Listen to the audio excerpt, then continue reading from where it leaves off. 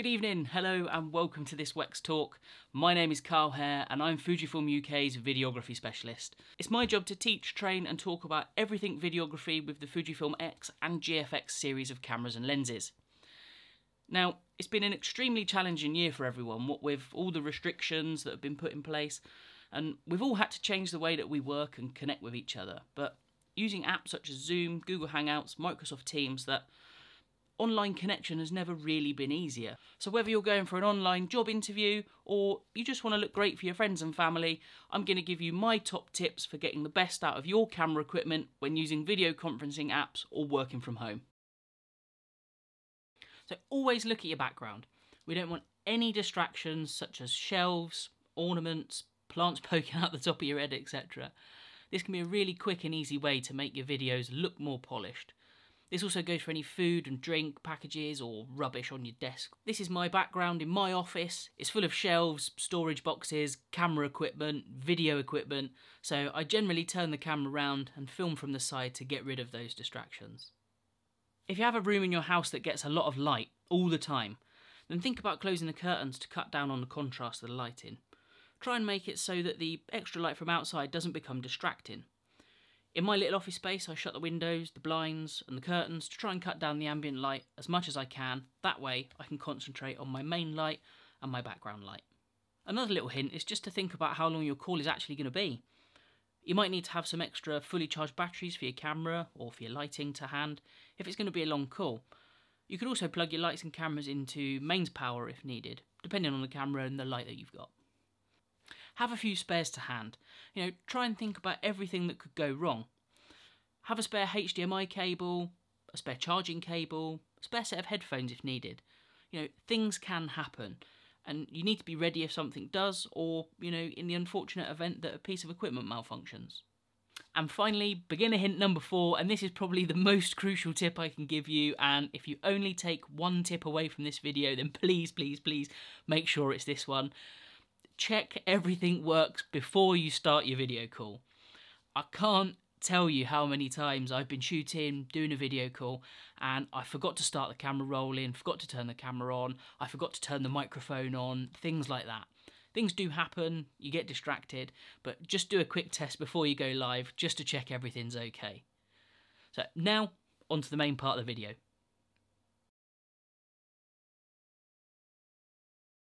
Tip number 1 is moving the camera above eye level or between eye and nose level, rather than have the camera look up at you that a webcam from a MacBook or a laptop would. Now, you can either use things like a stack of books, a tripod table, anything that will just get the camera up off the ground. I'm sure you know what I mean, but just to give you an example, here we go. I'm sure we've seen this all before. It's not a good look. This was me just messing around earlier today.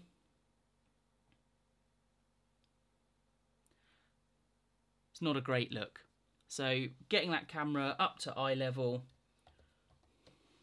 such as we've got here, I've got the camera between my nose and my eyes, gives me a nice vantage point looking directly into the camera lens, and it doesn't get these weird shadows under my chin, under my eyes, above the hood of my eyes, etc. So that's my first tip, is moving the camera to chin or nose level rather than looking down at the camera or the camera looking up at you.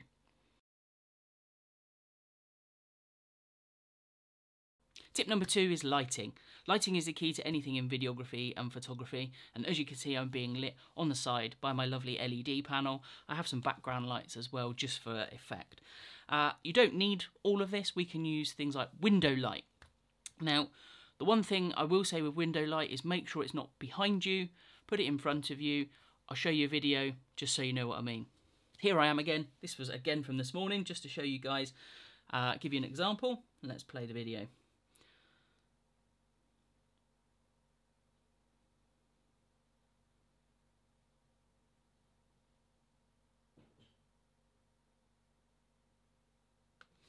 And there we go. So all I did was spin round, have the light facing me, lit me lovely. Window light is great. You don't have to go out and buy all the bells and whistles. Window light is fantastic. We use it a lot in photography and videography, but it just gives you that next level image for your video conferencing apps.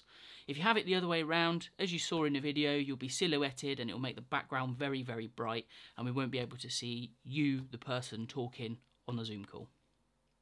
Using external lighting is great, improves your videography, improves your photography, makes your pictures and your video less grainy and look more professional.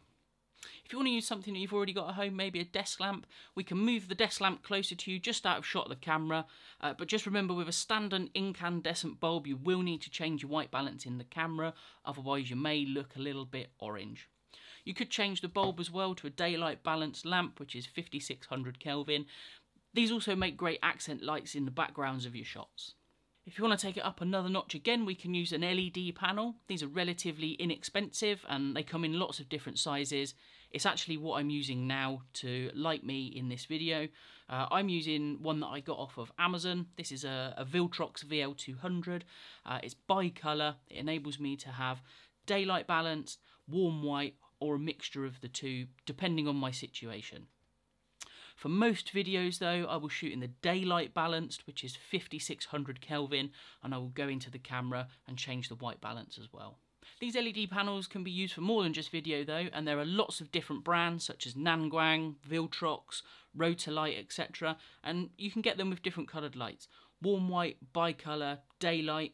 They can come with diffusers, which make the light more soft, and diffuse, which is what I'm using at the moment. The next step up is a big LED monoblock light. These are generally larger lights and can take up lots of room, but they do have the added benefit of being able to change the modifiers, making them bigger, smaller. We can have softer light, harder light, but they're quite big, they take up quite a lot of room. So if, like me, you live in a flat, I have a small office space, I like to use the small LED panels. I can tuck them out the way, put them away, and get back to having a normal office when I need it. The next thing to talk about is your audio. Being able to see the person is great using the lighting and maybe even just the webcam on your laptop, MacBook, etc. But being able to hear someone is even more critical, especially if you're doing things like a presentation or you're going for a job interview online. That's the key. So we can use an external microphone now, whether that's built into a set of headphones or a dedicated mic, which will give you a richer tone, more clarity and better sound quality. Today I'm using an external mic. I'm actually using the Rode Video Mic Pro Plus, boomed above my head. There we go, get it in the shot. And this mic has lots of independent features. It means I can do things, put it into different mixers into the computer. We can also use things like the Rode NT USB desktop microphone, which can be used with other audio software. That's really great because it's USB and it's plug and play with most computers. My next tip is to get the microphone off of your desk. There is nothing more annoying than hearing the clickety-clack of your keyboard. I've got the microphone boomed above my head on a microphone boom arm. It's literally just out of the shot, probably only 6 or 7 inches away from my face. I could also wear a lapel mic, which can radio signal into the camera. I prefer the wired-in mics, just gives me a little bit of better sound. The other thing you might need to do is changing your audio settings on your computer to look for the microphone as an audio input. You can do this in the settings tab in all laptops, MacBooks, everything like that. Once we've got our microphone plugged into our camera, we can use lots of different programs and external audio devices for improving the sound, such as the Rode Procaster, the Behringer UMC22 audio interface, or the Focusrite Scarlett Solo. These are great to plug lots of microphones in and change the settings to get that richer tone if you need to. We can also turn the microphones up, down as needed, and we can also do that in the camera as well. Now, the biggest part of this video is talking about the camera. So you've got your lighting, you've got your audio, and now we need to look our absolute best. So how can we get the best out of a camera? Well, depends on what camera you're using. Now, the inbuilt webcam for your laptop is okay, as you've seen in the little inserts that we've put in this video. They're much more useful if you're on the move, but a dedicated high-res webcam is better. I'm currently using the Fujifilm X-T4 over here as camera 1, but we can do lots of other things. A dedicated webcam is great, 4K, 1080, high res, they're small, they're lightweight, and generally they're plug and play, and you can use external microphones and lighting with them. If you want to take it up another notch though, I would recommend using a dedicated camera. So as I said, I'm using the Fujifilm X-T4, and we can use webcams with all of our cameras really. Fujifilm brought out a couple of months ago Fujifilm X webcam, and this is available from everything from the X-T200, the X-A7, right up to the GFX 50R 50S and GFX 100. The beauty of webcam mode on the X-T200 and the X-A7 is it is plug and play via the USB connection, and we can go in and change the settings by going to Menu, Spanner, Connection Settings, USB, and changing that to Fujifilm X webcam. Fujifilm X webcam for the X-T200 and X-A7 is a great starting point. It enables us to just use the camera, plug and play over USB, and plug that into our computers and use that as a webcam. We do need to change a few settings though, so in the camera you'll need to go to Menu, the Spanner button, we go into Connection Settings, USB, and change that to Fujifilm X webcam. Then we need to look for that in our chosen software, so whether that's Zoom, Google Hangouts, Microsoft Teams, etc. We need to tell that we're using the X-A7 or the X-T200. Now, also with that, there are lots of settings that are locked in the camera. You don't get full manual control. So to change the brightness or the exposure, we need to use the exposure compensation. The face and eye autofocus is on. I've got this on the X-T4. It's just nice to follow me around, and I should be in focus most of the time. The pre-AF is always on, and the ProVia film simulation is on. The rear LCD turns off, and unfortunately you cannot power the camera via USB because you're using that as a connection to the computer, so you do need a fully charged battery.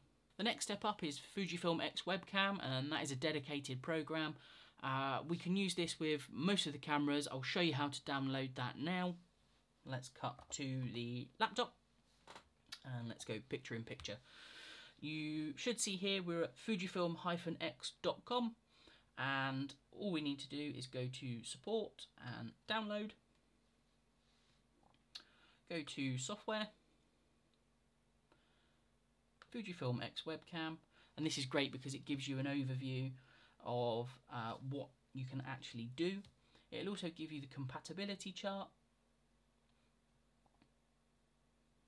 So this gives us compatibility with our operating system, so Windows, Mac, and it also tells us which cameras we are compatible with in the software as well. So as you can see, everything from the newly announced XS10 to the older Fujifilm X-T2, 3, 4, Pro 2, Pro 3, XH1, and the 3 GFX models, the 50R, the 50S, and the GFX 100. We can scroll down and it will give you details of this software update for Windows and for Mac as well. Tells you how to install it, all your system requirements and downloads, etc, etc. I'm not going to download it because I already have it on my computer. It's quite simple once you've downloaded it. So we need to go in and change the settings on the camera for your computer to actually see the camera as well. Once that's done, we can fire up Fujifilm X webcam and it gives us lots and lots of options.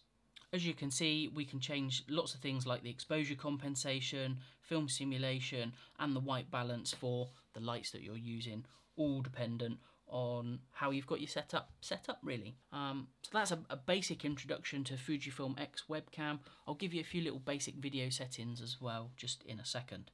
So my basic video settings are 1080p on the camera, full HD, 25 frames a second, and using the Eterna film simulation with a few subtle tweaks. But I'll show you how I set up my camera now. Here we are then. This is the menu of my Fujifilm X-T3, just because I'm using my X-T4 to film this video on. And as you can see, lots and lots of settings in the video menu. If I go into movie mode, I'll change this to full HD, 1080p, 25 frames a second. Bitrate doesn't really matter for using as a webcam, it would do for recording standard video. Movie compression, or eye, this just enables me to record all of the frames, not drop any, not get any jittering, stuttering, etc. Film simulation is Eterna. This is our soft colour and rich film movie look. It's lovely for filming skin tone, headshots, that kind of thing. White balance is going to be dependent on your light. I'm shooting with 5600 Kelvin, as that's the Kelvin value of the light that I'm currently using.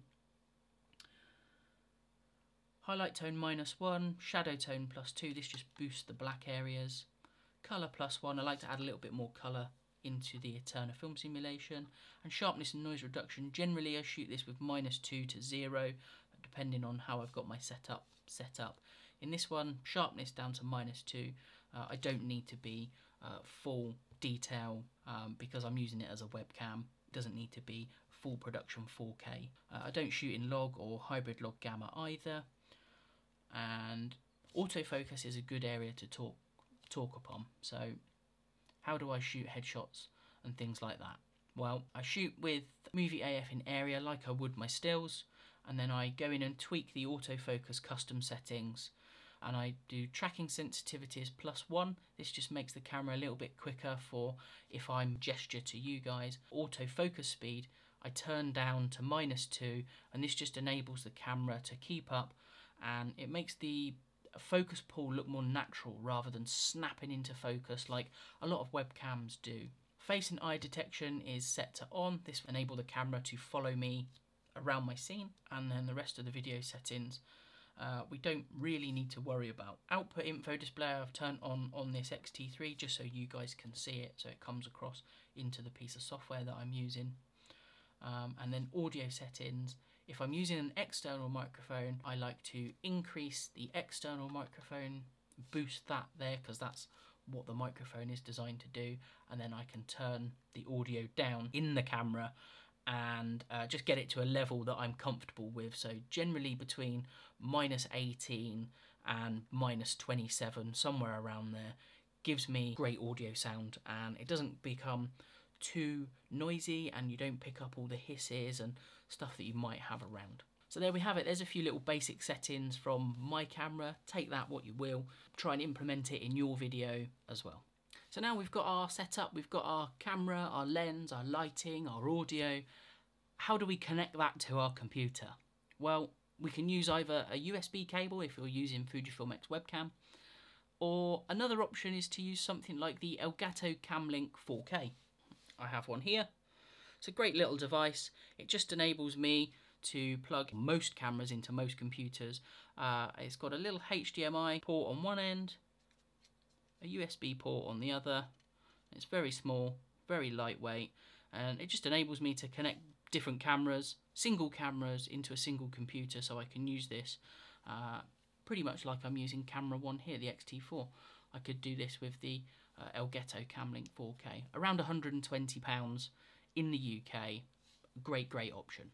The next option is the one that I've been tinkering around with a lot over the last week. This is the Blackmagic Atom Mini, and this can use most modern cameras with most modern laptops and computers, but it enables me to switch between 4 different independent HDMI inputs. So that's how I've been able to share the screen, the camera, and go back to this camera as well. They're the 2 bits of kit I recommend if you're going to plug your cameras into your computer. We've got the basic Fujifilm X webcam, we've got the X-T200 and X-A7 with the Fujifilm USB webcam, we've got dedicated webcams, we've got dedicated cameras, and things like the Camlink 4K and the Atom Mini.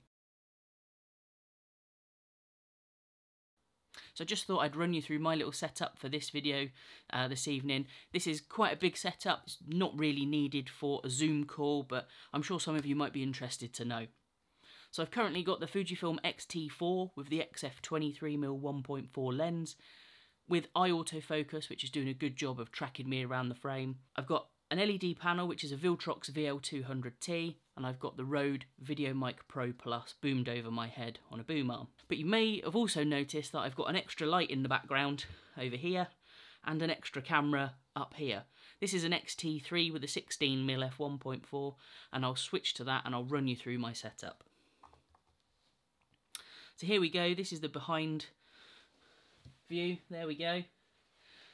And this just gives me a good chance to show you how I've got everything connected and why I've got certain things connected the way. I've just gone in picture there so you can see me a little bit better. But the X-T4 over here, this is camera 1, Again, it's got the 23mm 1.4. This is on a Manfrotto Nitrotech N8 video tripod.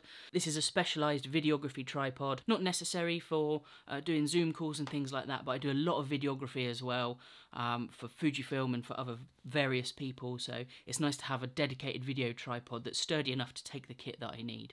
Over here, if I move out of the way, this is my Viltrox VL200T. It's lovely, it's bi-colour. It was about £65. I got it from Amazon. I mean, I can turn it up and down on the back of the light as well. There we go. I can turn the light on, turn the light off, and I'm using this obviously as the key light to light me.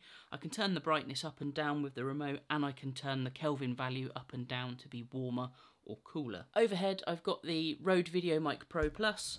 This is connected to a power bank, and that's powering the microphone. I've also got it on a spring-loaded boom arm just to get it off of the desk like we spoke about before. The cable goes all the way around that and is plugged directly into the XT4, so directly connected. It means I'm not getting any sync issues, I don't have any drift with audio. What you see is what you get. I've currently got that set with plus 20 dB, so it's just boosting the signal from the microphone. It's a great microphone and a great ability to do that. Around £200. You can also use this as a shotgun microphone on top of your cameras if you're out doing any vlogs, blogs and things like that. Two light stands, one holding the light, one holding the microphone. The one holding the microphone has a tripod table on the top. That's all connected together by a very serious set of cables. And from the XT4 I've got a micro HDMI to standard HDMI, and that goes down here into the Blackmagic 8M Mini. I've then got a HDMI out onto the Ninja 5, which enables me to give a preview and see what I'm doing. It also enables me to record the session. I can then drag footage across into the laptop as needed. So as you can see, I've got quite a small setup, enabling me to shoot live stream videos, YouTube videos, but also product videos and things like that from home. It's overkill for shooting a Zoom call, a Google Hangouts team meeting. With that, I would probably just use a camera, maybe a small light like I have in the background here. This one was from Amazon. This is the Fujifilm VL120. It's bi-colour, and it comes with this lovely soft diffuser as well. I would probably use something like that. One camera, one lens, and connect that via HDMI using the Fujifilm X webcam software into my laptop, and away you go. So that's a little bit about my setup, what I use, why I might use it. I'm going to run through three little setups from what I would consider good, better, best for video calls, for Zoom, and I'll pop that up on the screen in just a minute. So here we have the most cost-effective setup for if you're just started working from home. I've got a MacBook or a laptop, anything to run the Zoom call and add all your accessories to. I've got a small LED light. This is the Fujifilm VL120 that I mentioned in the video before. I think it was around £40 from Amazon in the UK. It's a great light, small and lightweight, and you can take it anywhere. Then we need a set of headphones. I've got the Apple headphones and a little case there with some wireless headphones. These both have an inbuilt mic, a great way to get started. And then finally, the little accessory is an action camera suction cup. It's how we attach cameras in cars and things like that. But it's been really useful to attach the small LED light onto the back lid of my laptop. Failing that, you could also use a small mini tripod such as the Manfrotto Pixie or a small GorillaPod. I still have the MacBook or the laptop, which I can connect all my accessories to and run the call. I've got my small LED light from the setup before. The headphones are the same as well. But I'm adding an external microphone. This is the Rode NT USB. It's great to have as a desktop microphone. Comes with a very long cable, has its own stand, and it enables you to actually plug headphones into the microphone to have live monitoring as well. You can also see a small Manfrotto tripod there, which I could use to either attach the light or the microphone onto the desk. And last but not least, rounding up with everything we've talked about in this video so far, I've got my MacBook or laptop, I've got my small LED light, I've got the microphone, the Rode NT USB, I've got my small tripod to attach the light to or the microphone, I've got my headphones, I've got a set of wireless headphones there if needed, but I'm also utilising a micro HDMI to HDMI cable, the Elgato Camlink 4K, a Fujifilm XS10 with the XF 35mm f2 lens. This enables me to get fantastic image quality. I can use it with the cam link. I can also use it with the HDMI cable if needed and run the system through Fujifilm X webcam. So, you've got your camera, you've got your lens, you've got your lighting, you've got your audio equipment. What next? Well, practice makes perfect. So, put it all together, have a play, maybe do a Zoom call with friends and family just to test out different bits of kit that you've got. And most importantly, have fun. Doing it with your family makes it a lot easier, so that if you are working from home and you can connect all the bits up, then you look more professional and get the best out of your equipment. Remember everyone, there's going to be a Q&A after the video where I'll try and answer your questions live about getting the best out of your equipment when working from home. If you enjoyed the video, please remember to give it a thumbs up, and if you want to see more from Fujifilm UK, please subscribe to our social media, Facebook, Instagram. It's at FujifilmX_UK. So that's it from me. Thanks for watching, and I hope to see you again soon.